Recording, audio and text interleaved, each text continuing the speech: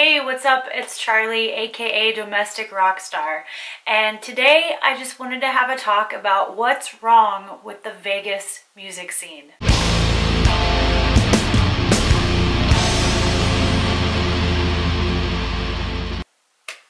As most of you know, I'm in a metal band and I sing. I've been doing this band for about 15 years this month, actually 15 years. And we've been in the Vegas music scene for the last 10 years.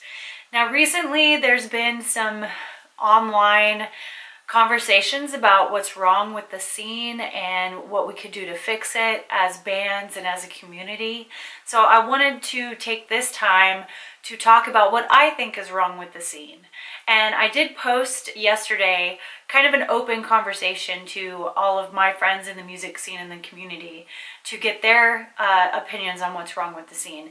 And most of what I had already planned on talking about was covered there with a few other additions, to say the least. But let me get into it.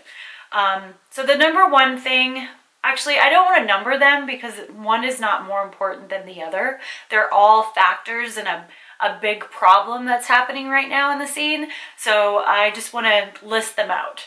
So one of the issues is the venues. We have Backstage Bar and Billiards, Beauty Bar, Vamped, Cornish Pasty, which is considerably new for metal. We're playing there tomorrow night. It'll be our first time playing there. They just got a stage. They don't really have all the soundproofing done in there, but it is awesome to have one more venue to play. And then we have Dive Bar. Those are pretty much the 5 main venues in town that you can play. The all ages venues, the Church and Eagle Airy Hall, are sometimes cool with bands like mine playing there. We've never played at Eagle Airy Hall. It's pretty much run by one guy, and I really don't think he likes my band, which it is what it is. But we did play at the Church. It's really hard in this town to play all ages shows because a lot of those venues don't put any marketing behind hitting the kids that are actually going to attend the shows. And unless you're playing with a band that's in high school or a band that has that younger demographic, it's hard to get a crowd out there. Most of our crowd are in their mid-20s to 30s, sometimes 40s, and they want to drink. They don't want to go to an all-ages club and just hang out and hope to get a $5 water. But most of them, they don't want to go to all-ages shows. So that's one of the issues that we have. There's not enough metal clubs in this scene to survive. We have over 2 million people in Las Vegas, and with only 5, sometimes 7 venues, they're basically not getting anything new. And there's not a lot of targeted marketing towards specific niche genres like metalcore or death metal. There's a lot of death metal in this town, and there's Death Fest that's happening every year, which is awesome. But a lot of those bands that are playing Death Fest aren't from here. So the bookers and the people that organize that are doing a really good job of getting bands that don't necessarily get to play Vegas because they're not big enough to play House of Blues or The Joint or vinyl per se, and death metal is hard to book. So it's great that they have those, but there's not a lot of the local death metal bands that play very often. If they get to play Death Fest, that's great, but there's not a lot of venues that are allowing metal.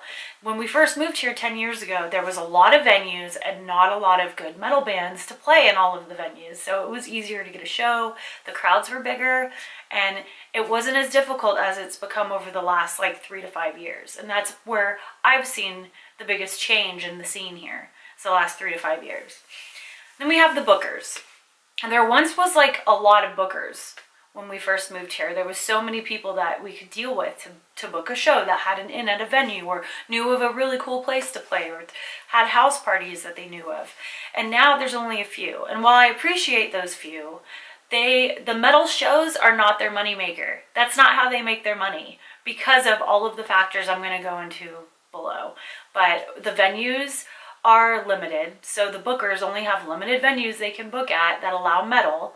And while some of them are working really hard to do well for the scene, we've seen a conflict of interest with some of them having their favorites or their own band play a lot of the really good shows, which with the scene the way it is, I get it. They're friends or their own band, they know what kind of marketing is going to go behind that band on a specific bill when a bigger touring package comes to town. So I get it, but these are just some of the factors. And then we have the crowd. So for the last 3 to 5 years, our metal crowd has dwindled down, and there's a lot of different factors that have to do with that. Vegas is a transient town, so we see a lot of people come and go. So in this town, it's really hard to establish a fan base that sticks around for a few years. When we were in Sacramento, we had the same fan base from when we first started our first band in 2001 until we left in 2008. And it grew and grew and grew. And having a community where not a lot of people come and go, they usually are there for life, or they've moved there and they're staying there for a while. Sacramento was a completely different type of community like that. Where Vegas, we get a lot of 20-somethings that move in for jobs or because they want to live in Vegas, and they come to shows, they start to like a band, and then poof, they're gone one day. And then we find out, oh, that person like moved back home to Michigan or whatever. So that happens a lot. And that affects other things too that have to do with the scene, but it's really hard to get that local fan base if it's like churning. And then there's always shows. This is one of the, I think it is the entertainment capital of the world, and it's really hard to play one show as a local band when there's, you know, Britney Spears and Justin Timberlake are on the Strip, or Motley Crue has a residency. It's really hard for us to get that crowd out when there's something going on every single night we're playing. We're playing tomorrow night. There's like 3 other shows going on. So it's going to be really hard for us to get 75 to 100 people in a little tiny venue when there's so much other shit going on. And people get friends that come into town and they want to go down to the Strip and they want to go party and do something else. So it's really hard for us to draw any time, any day of the week when there's a million other things going on in this town. In places like Sacramento or in places like Phoenix, there's not the same type of entertainment going on all the time. So you have bigger crowds, you have a better fan base, a local fan base that goes out regularly to shows. We have that here, but it's not as big as it is in those other towns because there's so many other things to do. And it's really hard when there's 5 venues in town for us to play. There's metal bands playing or hard rock bands playing at one of those venues every night a week, in the weekend. So we're competing against 2 other shows up for the same crowd because, like I said, there's not a big enough crowd and there's not enough venues. And then entertainment in general has moved to online consumption. If I like a band and they are playing or out of town, I'll drive out of town to go see them. But to get my interest into that band, I've looked them up online, I've watched their videos, I've listened to their music online before I even go out and see them live. And on a local level, it's even harder because we have to worry about putting ourselves out there professionally online and getting a fan base online before we can try to bring anybody in through the door. And now with YouTube and Facebook videos, it's so easily accessible that a lot of those potential fans that would be at a show might sit at home and watch it and not have to take the risk of going out, paying for parking downtown, especially downtown Vegas now, and even at the Mandalay Bay where House of Blues is. It costs like $10 to park there for a show now, where it used to be free. And then if you're not parking, you're trying to take an Uber, and that's another 20 to 30 bucks just to get down to the venue, to then pay $5 or $10 at the door to see some bands you've never heard of. So one of the issues too with all of the online consumption is a band like mine, a lot of the bands that are in our scene are around my age, you know, mid-20s to late 30s. And most of us have been playing music or been in a band for a decade or a decade and a half like us. So we took the old days, the old strategies of flyering, going to other bands' shows, putting up posters at music stores, tattoo shops, trying to get in all of the magazines, trying to get on the radio, trying to get on all the local radio shows just to get our shows mentioned. So that was how we used to do it. And now we have to transition into this online presence where we have to put money behind Facebook ads to hit the right audience, where we have to post in groups, we have to post on Craigslist, we have to run video ads if we have videos. We have to put more money and time into creating promotion for a show than we ever had to before. Flyers are like $20 for 500, where running $20 with Facebook ads, we might hit 100 people, we might not. And how many of those 100 people in that audience are really going to come to the show? So it's a whole evolution of the way that we have to market and promote. And while this is pretty much old news, because we should have been doing this for the last, 8 to 10 years, which my band does, but not every band does it. And that in turn affects the whole scene. Because if a booker sees a band that's, a couple years old, but they only have 200 friends on Facebook, they're not promoting their shows on Facebook, they're not inviting enough people, maybe they're worried that they're not going to sell enough tickets, they're not going to have enough people through the door, and then there's a risk. So then they don't want to book new bands. They want to book the bands that they know, that they see advertising, running Facebook ads, running ads on Craigslist, pushing their shows any chance that they get.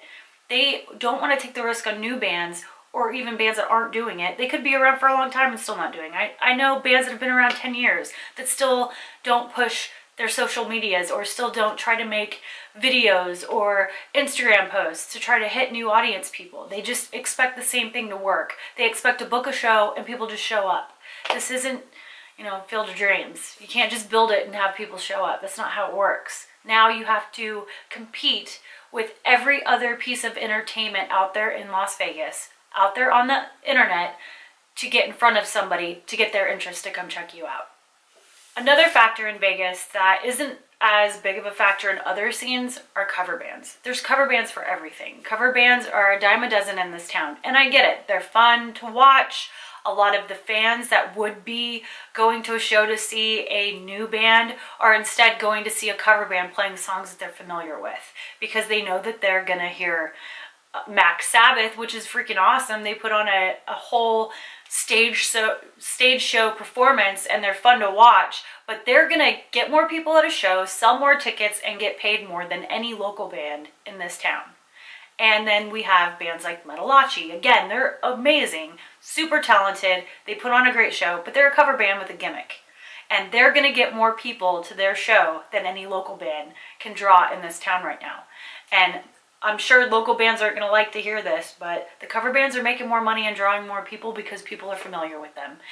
Like I said before, if you're not promoting your stuff and getting your videos, your music, your promo stuff out in front of all of these people that could potentially be fans, then the cover bands are going to steal that crowd. So if they're playing at House of Blues and we're playing at the dive bar, they're going to go see, the fans are going to go see the bands that have a gimmick and are more fun to watch on stage at House of Blues and pay $20 to $25 a ticket than paying $5 at the dive bar to see bands they've never heard of. Another issue too, like I mentioned before, is most of the bands, most of the musicians are like mid-20s to late 30s. So as you hit 30, most of the time you have more priorities. You have a family, you have a job, you're trying to make music full time, but it's difficult. Unless you're a session musician and you're playing in multiple bands, you probably have to have a job to pay the bills, especially with the way the music industry is right now. It's really hard to focus full time on music. I can't do it. I wished I could have done it in my 20s, but I had other situations happen, other predicaments that made having a job, paying my bills, and having a career in something other than music be my main priority. And now I've got even more stuff to do. So raising a kid, going to work full-time at a job that I love, and then running a business from home and having the band. That takes all of my time away from actually going out and checking out new bands. The only time I really get to check out new bands is when we play with them. And I'm always open to helping bands, like open for my band at a show and check out a new venue. I love doing that stuff, and I missed when I was in my 20s and all I had to do was go to work, drink, and play music. That was awesome, but now I have more priorities. And I'm not the only one. Most of us in this scene right now that are my friends on Facebook and on Instagram that have been in bands in Vegas for a while are in their 30s or 40s. and they have responsibilities, and those responsibilities take away from getting out there and supporting the other bands in the scene. And it's hard and it sucks, but it's life, and that happens. Whether it was 20 years ago, before we had social media, people still had responsibilities. How many band members have you heard had to quit because their job moved them, or they had a kid and they couldn't juggle job, kid, and band? It happens. So while it is a factor in the crowd diminishing, we have to do more to get that new groove out there. We have to hit those 20-somethings and get them interested in us.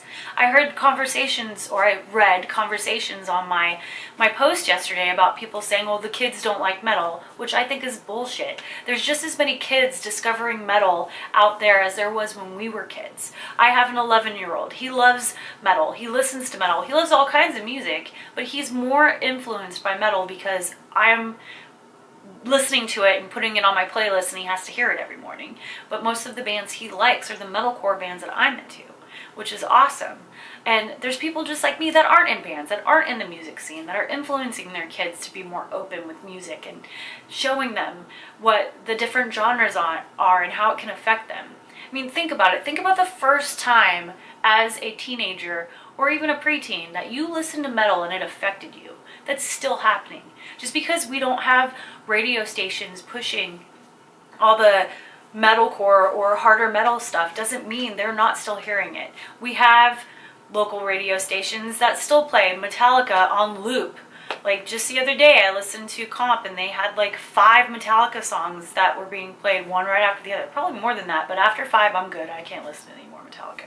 But there's kids out there listening to the radio still. But we have streaming. Like I said with the online, like streaming is it. You have to get your music online in every single platform. You have to have a SoundCloud. You have to be on Spotify, Pandora, iTunes, Google Play. You have to put your music on YouTube. You have to try to work with online radio stations, with playlist builders. There's companies that build playlists just to get bands discovered on Spotify so you can get more views or more listens. So it's all a matter of making sure that you're getting your music out there to everyone and getting it accessible as much as possible. So just saying, oh, the kids these days don't care about harder music, I think that's bullshit, because I've seen it with my own eyes. I see kids at shows. Like I went to Machine Head the other day and I saw people there that I've never seen at local shows here, but they're there because it's Machine Head, and they have their kids, and there's kids at shows when we play local shows at Vamp, when they have all ages, there's kids there. So I know it's happening. We need to see more of it, and we need to do a better job as a scene to get more music in front of the kids. There's opportunities out there, and if there's not, we need to build them. We need to make better opportunities to get our music in front of the kids. And I think that if we work together, we can fix a lot of these issues that I'm bringing up. So another one of the main factors of why the scene is struggling right now is the bands. We've been in the scene for 10 years. And in the last 10 years, trying to get the bands together as a family or a network has been the biggest hurdle. I literally tried forming a band coalition in 2010 with some other band members here in town, different genres. We had hip hop, we had punk, we had metal. I tried to get them together, work as a coalition to network with each other. I can provide merch. I had a bass player that could provide stickers. We could trade flyers at shows and cross-promote, and it lasted maybe 4 or 5 months before Egos and Attitude completely disbanded it. And then it totally discouraged me, because this was the first time in my life as a musician where I came in, tried to get people together, and it just imploded because of Egos and Attitude. And that is still happening today. It happens in every genre in this town. I mean, it happens in a lot of scenes. So a lot of these problems can be directly correlated to Vegas, but I mean, insert town name here, and I'm sure your scene is dealing with the same kind of issues. But Egos and Attitudes are the #1 killer right now with the bands in this scene. There's more infighting over time slots and competition over crowds, and they look at each other, the bands look at each other like, oh, well, I don't want to be friends with them because they got this show and we really wanted that show because of whatever national was playing on it, which is bullshit. We should be building each other up and helping each other make the scene better instead of fighting with each other. And then pushing the blame on Facebook when you have a poor attendance show, like, oh, fuck you guys all for not coming out to my show because so-and-so was playing on the other side of town. That's stupid. And then it just makes you look like an asshole. The number one thing that Dimebag Darrell said to everyone is don't be a dick. You want people to like you, don't be a dick. And that's what's happening. A lot of bands are being dicks to each other, and it sucks. A lot of bands lose members because of attitudes and egos, and they get in the way, and it causes nothing but more problems in the scene. It's like we can't fix the outward problem of smaller crowds, less venues, if we can't even keep the bands from fighting and being drama queens over time slots and how long they get to play, what kind of sound they have to use. Like, just quit and quit being drama queens. Yeah. And as I mentioned before, Vegas is a transient town, so getting band members to stick around is always hard too. You know, people leave, life happens. It is what it is. Another factor are recent events. I mean, we all know what happened in October here in Vegas. We know what happened to Dimebag and how he was murdered. We know what happened at the Queens of the Stone Age show. These things might take away the possibility of someone wanting to come out and see you at a show when they don't know who you are, they don't want to take a risk. It just adds another level of fear. And unfortunately, there's nothing we can do about that. Like, we can add security and we can try to get more secure venues, but there's always that fear. It's just happening. I mean, shit happens in the world and it's a fucked up place right now, but we need to keep pushing on and making our scenes stronger by offering up more security and a safe place and a better community. If the bands are fighting, like I mentioned before, then the fans aren't going to want to come out because they're going to feel like something could happen between the bands. I don't know. This is just my opinion, but we know what happened. And we know that that's affecting show attendance and crowds across all entertainment platforms right now.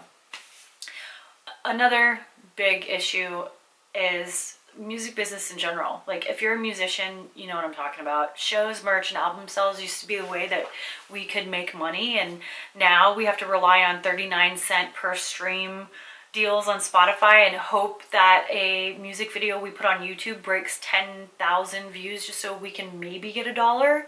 And especially now with YouTube partnership, like, going down the hill. Thanks, Logan Paul. We're not going to get paid unless we have over 1,000 subscribers and over 4,000 minutes of view time, which it might not seem like a lot for these bands that have a ton of fans, but then there's bands like ours, like we have 2 videos with over 11,000 views and we haven't got paid anything off that. So nowadays, independent bands can't make the money to survive, to keep going, to keep playing these shows where they might get 50 to 100 people and possibly make $50 to $100. You can't survive unless you're putting money into your band before you even start playing shows. Or if you're a band like ours that's already established, I have to put money into every show that we book just to promote it, just to try to hit enough people. And then there's bands that just get on the shows, they don't do any promotion. They may be posted on their Facebook feed, but they're not, like, even $5 might help. Like $100 would blow it out of the water, but then you don't even know if you're going to get paid that back. So it's like a catch-22. You have to invest in yourself before you even start going out to play shows to try to make your money back. So how can we fix this? The Vegas scene is a mess right now. There's a lot of infighting. There's a lot of complaining. There's a lot of people behind the scenes trying to make things better, trying to bring the community together. But there's a lot of things that we need to do. We need to work together. We need to help each other with networking and using tools to market. Like, I know how to do digital marketing. That's my career.